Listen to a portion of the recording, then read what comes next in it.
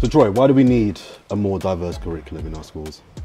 Just to help everyone understand each other. I think the whole world is moving in a more diverse way of thinking, way of accepting things that we thought 5-10 years ago what were perceived to be unacceptable obviously are now massively acceptable, and I think that's great. I think the world will always evolve, but I don't think the education system has evolved with the world. And many black people would think that there are actually Saturday schools still in existence in this country that kind of specifically teach about the history of people in this country and beyond. Would an approach to maybe helping and supporting, whether it's funding or otherwise, those current existing institutions be better than maybe trying to get a government that don't seem to want to align with what you want? Wouldn't that be a better approach?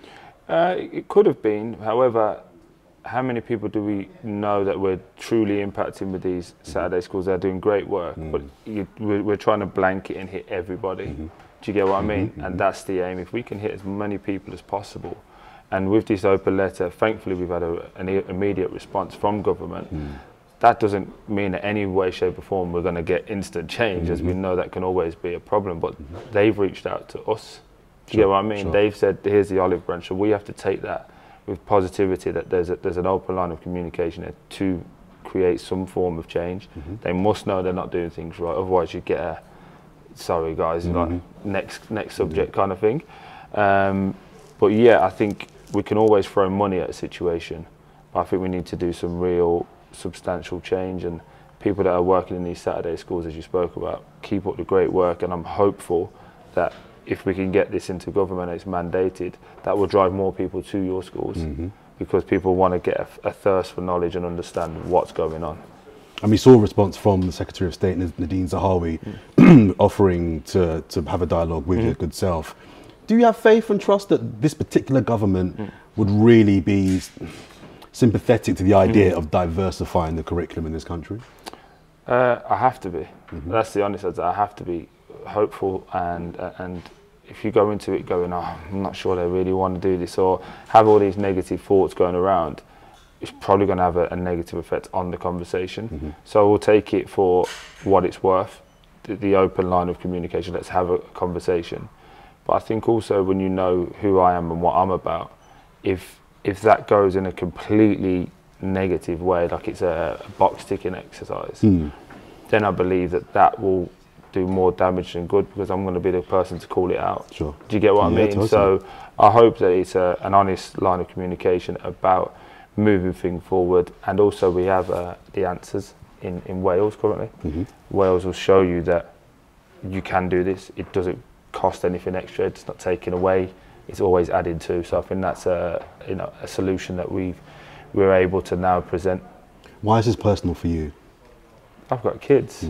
I've said it from when we took the knee and we were saying what we were going to do. I said from that, this is just the beginning. I'm not one of those people that I don't just do things just to do it. Do you get what I mean? Yeah, totally. I didn't go to the Black Lives Matter marches and go, right, done my part. Whew, I can sit back now and just criticise everybody else.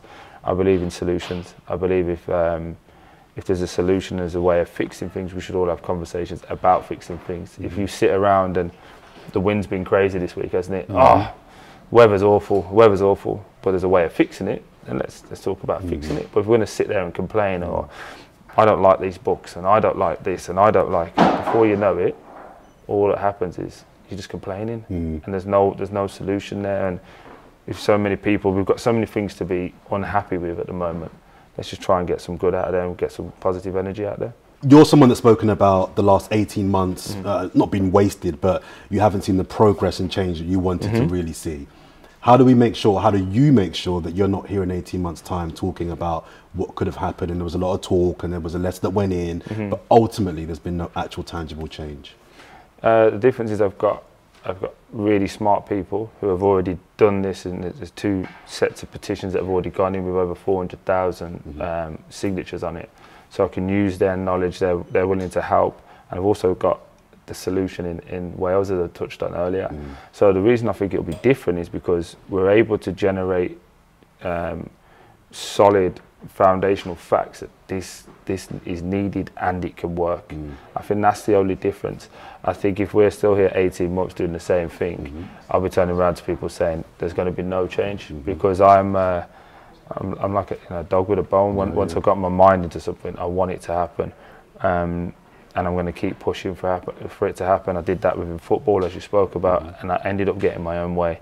But you can't do that on your own. You need everyone involved. You need everyone putting their stories on Twitter. We've opened up a Twitter handle for that. Similarly to the Me Too movement, where people can put their experiences on and we can create conversations within that. Because this isn't a Troy forward. I'm not at the front of it going, oh, tell me how great I am. This is me in a line with everybody else who has done all this great work and wants to see change. If you really want to see change, we all have to stand in line, and we'll all get a pat on the back when the job's done. Football's your world. You mentioned earlier on you've got good people around you. Who are you working with to ensure that you can really navigate this arena to actually get that change that you want? So we've obviously spoken to Angel and Esme down in Wales. We've got the Emission group as well, who are based from around here in Brixton, and then we've got the Black Curriculum, who are actually actively helping teachers learn the dialogue, and they're in schools and all over Europe at the moment. So we're in a really good place with knowledgeable people that understand what they're doing. The Black Curriculum have just done something with Vogue as well, so it's expanding, it's understanding, but we're all on the same mission. And I think what gets the problem that happens in the long term is people go off in their own route. So why not go together as a focused attack, and we all lend our helping hand to what we think can change, and done that with yourself in the past, and I hope this can be that vehicle of change that everybody really wants. There's a couple more. What would you like to see on the curriculum? You've got kids, you mentioned. What would you like to ideally see on the curriculum that would give you faith and hope that actually my kids are learning a type of history that is going to be fitting of them in their future? I would just like to see an understanding of all different cultures. I think when my kids walk down the street, they can see many different cultures, many different people, even people that look like them, but in their school books and in their schoolwork, they're not seeing that. So that would be one. I think we need to get more help to the teachers.